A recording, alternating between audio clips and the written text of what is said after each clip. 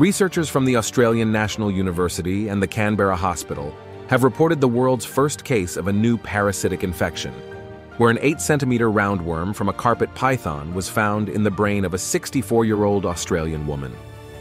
This parasitic infection, Ophidascaris robertsi, typically lives in carpet pythons' esophagus and stomach. The woman is believed to have caught the parasite while collecting native grasses near a lake, where the python shed the parasite via its feces.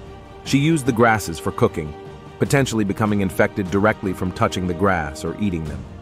The patient first reported symptoms in 2021 with abdominal pain and diarrhea, followed by fever, cough, and shortness of breath, suggesting the roundworm larvae migrated from the bowel into other organs.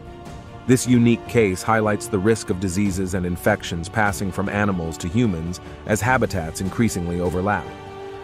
The researchers stressed the importance of general food safety and hygiene, particularly when gardening or foraging for food.